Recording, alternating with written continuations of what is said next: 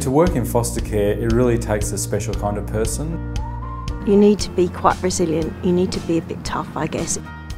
They need to believe in social justice and they need to believe in self-determination. It's a hard job. It is really stressful, it's exhausting at times. The person has to be flexible, has to be passionate. You need a bucket load of empathy. And really accepting of people from all different lifestyles. To me it's obvious, it's plain and simple, it's all about the children.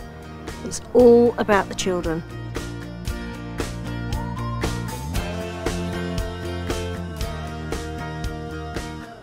My mum was a social worker and I always really looked up to my mum and what she did. And then once I studied, I realised it was exactly what I wanted to do, because I've always been a people person and always been really interested in how to help people be the best that they can, and I feel that social work is a way of being able to achieve that. We want the best families for the children who come into care, and that means getting it right the first time so that there's not lots of changes, and that families are matched appropriately to children's needs, so that we know that when we place a child with a family that it's going to be for the duration of their childhood experience and they're not going to have lots of changes.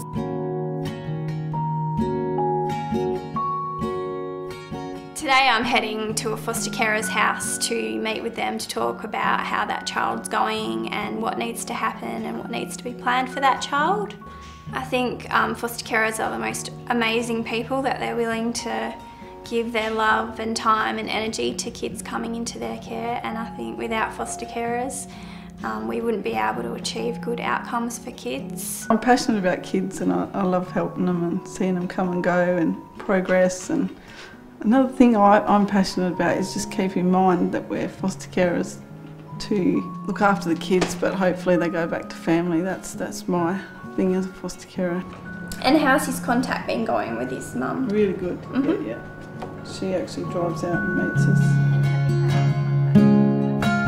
My role in all of this is really just to support the placement, to support the carer, to advocate for her if necessary, to make sure she has got all the tools that she needs for her to be able to do her job as a foster carer. I didn't know what to expect. I suppose a bit green about the whole situation, but once we started taking our first few placements, we found Wanslea very supportive, and we got great support for our own biological children, which was nice. The benefits for their own children are huge because it teaches them empathy, compassion. You know, these carers are modelling such great behaviour for their own children and such great behaviour for the children that they care for. I don't think you can do this job without feeling some attachment towards people, and particularly towards children, and wanting the best for them and wanting to know, hey, you know, where are they at and what's going on in their lives. It's all about actually caring. This isn't just a job, it's almost a lifestyle really, because it's not, you don't go home and switch off and forget about your carers and the children. You just don't, and you know, much as we're taught we have to practice self-care, and that's something that we preach to the carers, practicing that is pretty tough at times. Colleagues are the most fundamental part of your support at Wanslea. Without the support of your colleagues, achieving the best outcomes wouldn't be possible. We're all here for the same purpose, and I think we're really teamed together for that. We really work together discussing the cases constantly so that we can all have input to have the best outcome for children and foster carers.